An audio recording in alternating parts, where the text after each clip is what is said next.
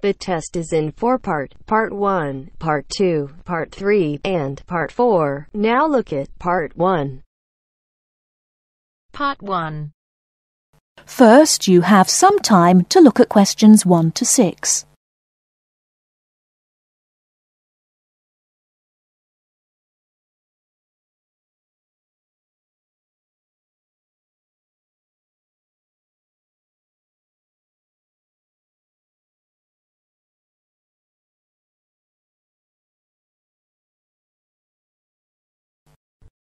Listen carefully and answer questions 1 to 6. Good morning, Santon Sports Club. Oh, hello. I spoke to one of your colleagues last week about becoming a member of your club, and I'd like to go ahead and join. If I can do it over the phone. Absolutely. I'll start by taking a few details, if I may. Of course. What's your name? It's Alex Coos. Can you spell your surname? It's Cooze. Lovely, I've got that. And are you a student or in employment? Employed. Thank you. And can I ask, what's your job? I'm a doctor. Right, thanks. Now, we don't need to get your full address at this stage, but could I just take your postcode? If I can remember it. I've only just moved. Oh, yes, it's GT1. Right. And then 2BN. Is that VN? No, BN. Sorry. Now, one last question in this section. Can I just ask how you heard about us? Was it from a friend?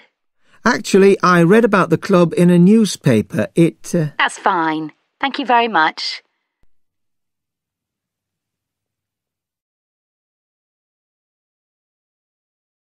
Before you hear the rest of the conversation, you have some time to look at questions 7 to 10.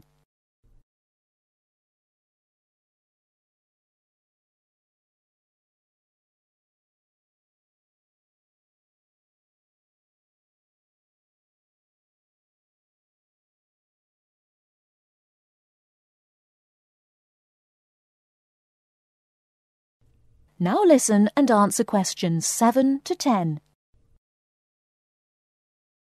Now, we do offer different types of membership according to which facilities you want to use and when. Yes, I gathered that, but my schedule's a bit problematic. I mainly want to use the gym, and that'll be after about 7 p.m. when I finish work. Fine, right. And will you be interested in swimming?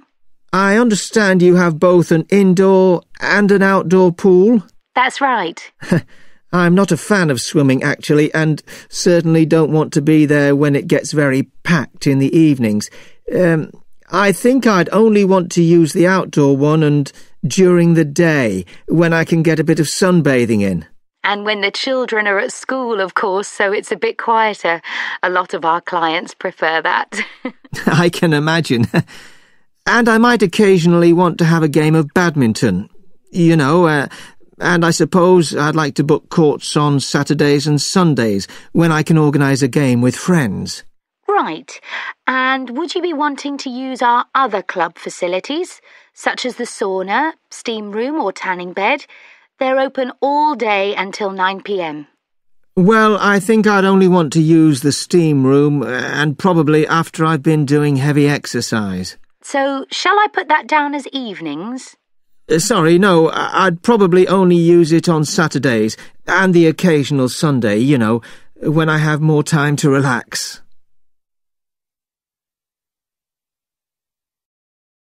That is the end of Part 1. You now have half a minute to check your answers.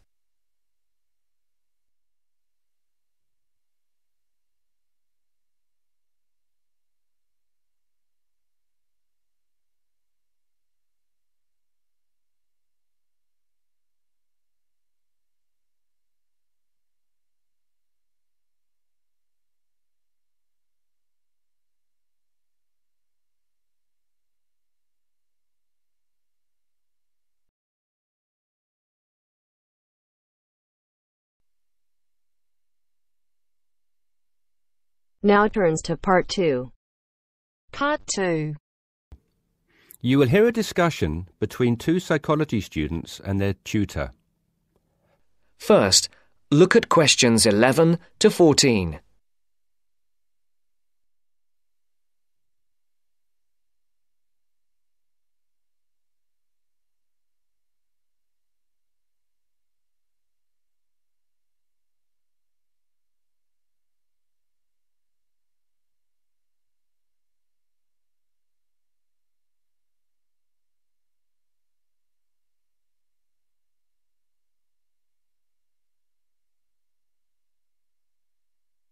Listen carefully.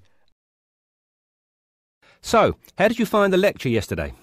Reasonably interesting, but he sort of rushed through Maslow's work, which, considering it's been covered before, is fine for everyone else except me, who missed the last lesson. Why don't you fill him in then, Tina? Me? Oh, OK. Well, basically, it's simple enough. We all have certain needs, and what Maslow did was group them into categories. Depending on how successful your life has been or what stage of life you are at, your needs change and you shift from one of Maslow's categories into another. First, there's your basic needs. Physiological needs, the professor said. Is that right? Very good. These needs are pretty obvious.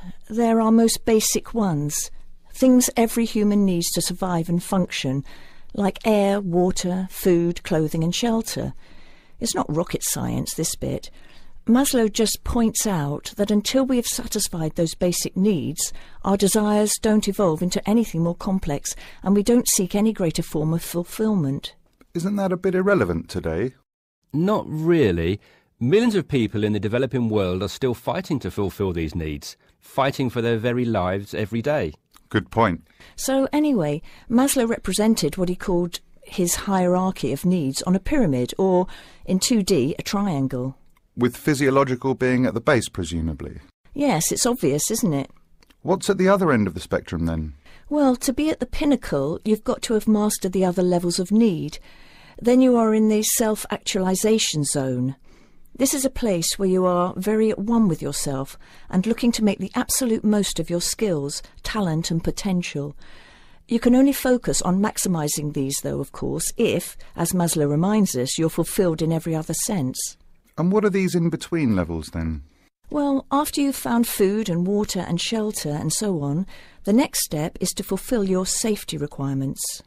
Safety does not just mean your physical safety, though. That's far too simplistic. It's also about your emotional safety, your job security and so on. And let me guess, after that it's the need for esteem. No, Maslow reasoned that after your physiological and safety needs are fulfilled, the next most urgent requirement is for friendship, intimacy, companionship and so on. You know, on an emotional level, building a family, having relationships, etc. Only then, after you have found a sense of belonging, does the need for esteem take precedence, he argues. Presumably that's the need to feel accepted and valued. Yes, but more on that later. Do you feel more comfortable now? Yes. Thank you both. Before the broadcast continues, look at questions 15 to 20.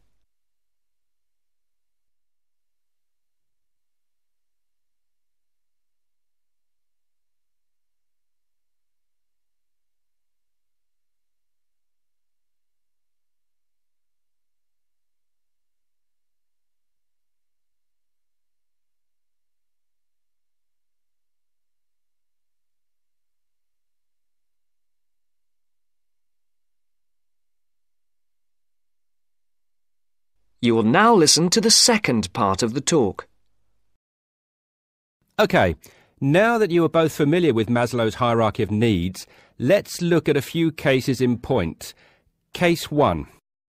Crime boss in the slums of Mumbai. What do you think? Surely very low. Physiological, I'd have said. But he has food and shelter. A shed is hardly shelter. And how is living from hand to mouth every day adequate from a nutritional perspective? Oh, of course. You're right if you look at it objectively. But remember that human psychology is far more complicated than that. When quizzed, this person surprised researchers. First of all, he regarded his shed as adequate shelter and was completely content there.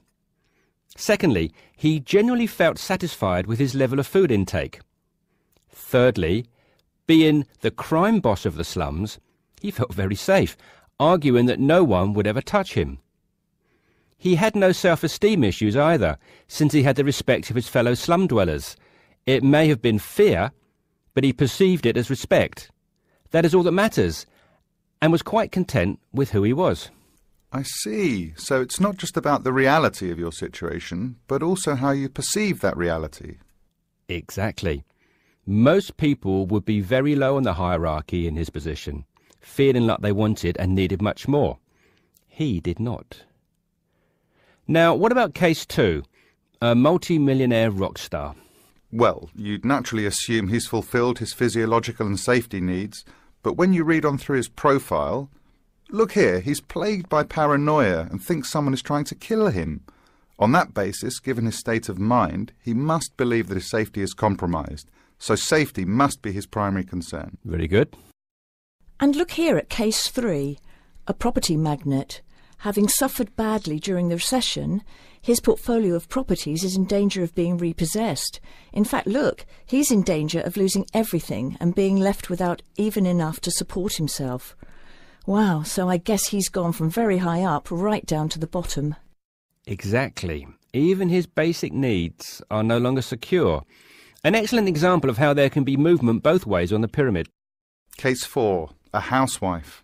She must have some esteem issues, surely. Read on. She is quite content and well respected and loved by her friends and family. What's more, being a housewife is all she ever wanted to do, and she has excelled at the task. Therefore, forget esteem. This lady has maximised her potential in her eyes. She's right at the top. And case 5? A very sad case. It is what it is. There are always innocent victims of war, and he was left with nothing, not even a home over his head. Every day is a struggle to survive. How sad. And last but not least, case 6. Another rock star, though a different story. He says the only thing he craves is friendship. He has everything, but is awfully lonely. I think it's obvious where he is on Maslow's hierarchy. Indeed. That is the end of part 2. You now have half a minute to check your answers.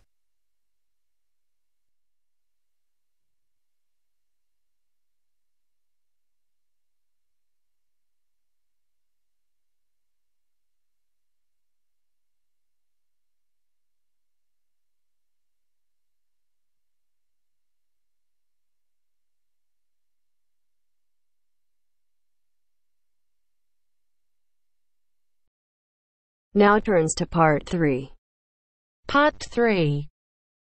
You will hear 2 students, Jenna and Marco, discussing a business studies project they have to do. You now have 15 seconds to read questions 21 to 24.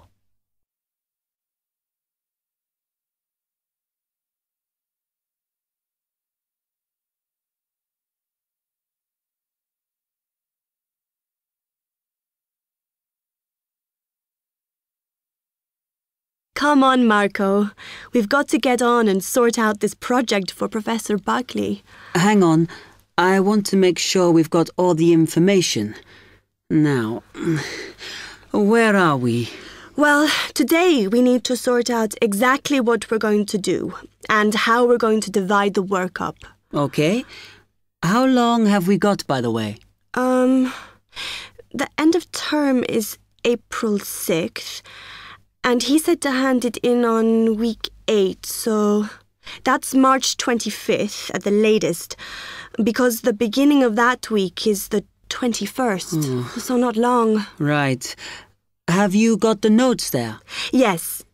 He wants us to do a fairly small-scale study, like the last one, on whether or not businesses were offering more benefits to staff. And we've now got to look at the rise in older workers. It should be fairly straightforward. Yeah, as long as we keep it small. Who's marking it? I don't know. Sometimes he gets the PhD students to mark it for him. Oh, actually, it just says here, a senior lecturer.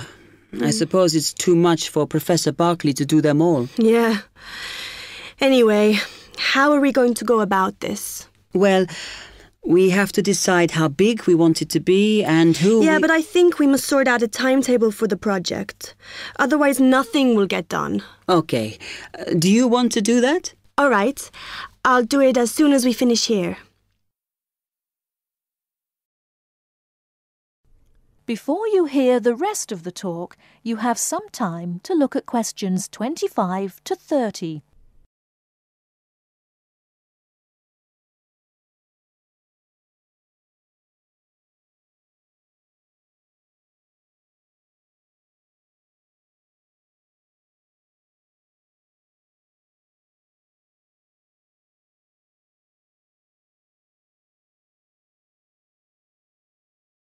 Now listen and answer questions 25 to 30. Okay. What do we have to do now for the project? What's the best way to go about it? Well, Professor Carter suggested we set up a focus group to get some in-depth interviews, but I think that'll take a lot of time. Yeah, I agree.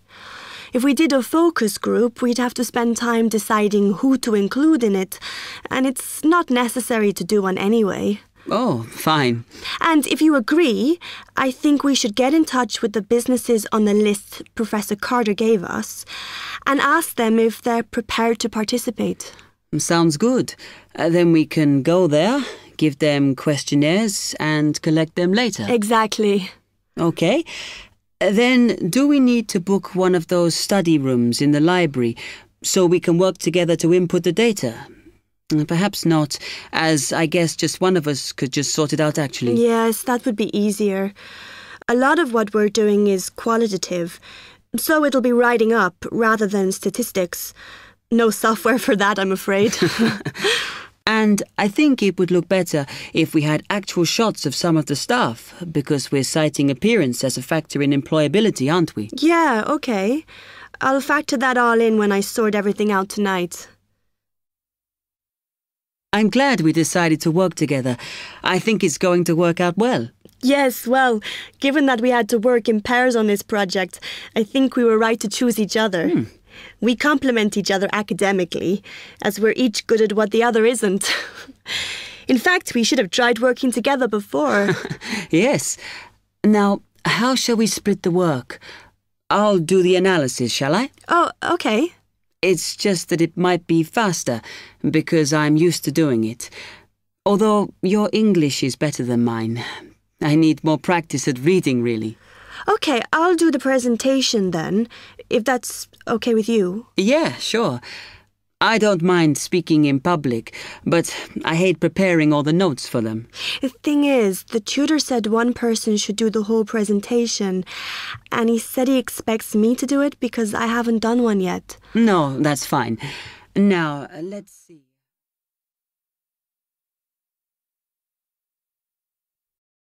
That is the end of part 3.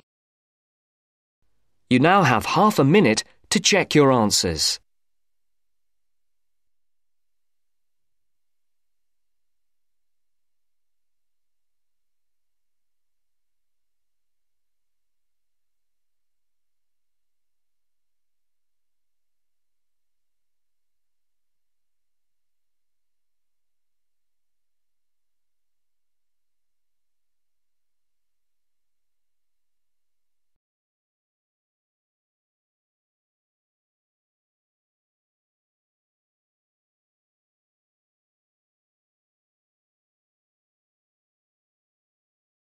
Now turns to part 4.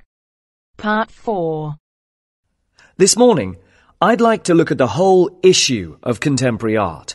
What it is, how do we interpret it, what are its uses, and does art, in effect, have any advantages or disadvantages for society? First, you have some time to look at questions 31 to 40.